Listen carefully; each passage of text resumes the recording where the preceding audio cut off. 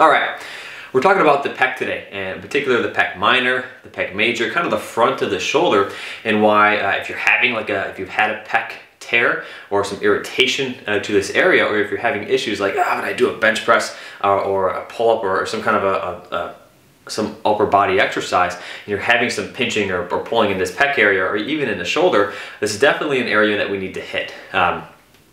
So what we're going to do is use the lacrosse ball and use a couple different techniques to really target this area and start to work out some of the issues here, and also try and find out, hey, where are we most tender and where are we having these issues? Is it the issue with the push-up? Is it with an overhead, like you're trying to do a toes to bar or doing a pull-up, or any variation of the pull-up? So really knowing, hey, know thy enemy, where are you weak? Then we can start to hone in and say, okay, we can really start to get specific with this mobilization. So the first thing we need to do is, hey, is it tender? If you've torn your pec, or if you have a minor tear in it, it's probably going to be tender if you dig around in here.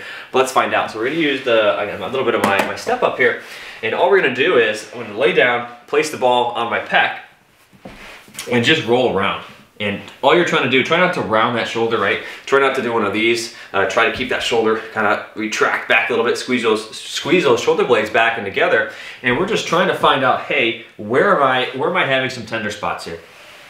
If you have a tender spot, it's like, oh yeah, that's the spot. Now all you can do is, I just want you to roll around on it, relax that arm, roll around and work it out. If this is super tender, the gold standard, the minimum effective dose is around 2 minutes. So we want to go for 2 minutes. You don't have to hit it the first time if it's really tender, but just going for 2 minutes is going to be key here. And then working out and say, hey, let's try the other side, see how the other side feels. So if you have one side that you're having issues with, there should be a noticeable difference in, hey, rolling on that side for 2 minutes is definitely tender. And any time a tissue is like, oh my gosh, that's super painful or super tender, or that feels so good, that's a sign that we need to spend some time on this tissue. And another thing that we can do is we can start to get specific in how we mobilize. So I want you to think about mobilizing in the position of restriction. All that means is, if I'm having issues with my bench press in the press position when I'm coming down, like, oh man, my shoulder gets painful, or my pec starts to get painful, or if I'm in this, right, the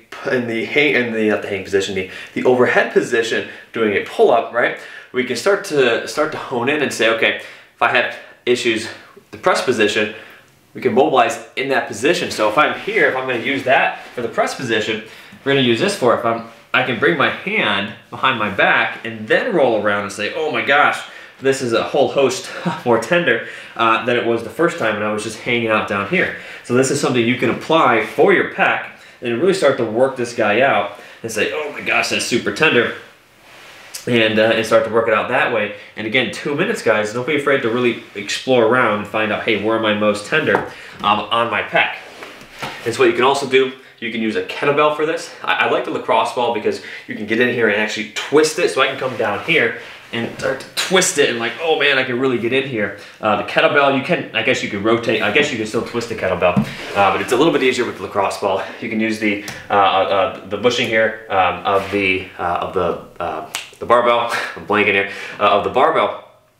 But essentially you can get a little bit more aggressive here. A foam roller, it's a little bit too, I call it a pool toy. It's just not enough. Lacrosse ball is a really good start, and you can progress from there to the kettlebell or to the barbell if you'd like. But guys, this is just a quick video on mobilizing your pec, and hopefully this helped, especially if you have a pec tear or if you've pulled your pec or minorly torn it. Hopefully get you back working out and back to the workouts that you love doing. See you guys next time.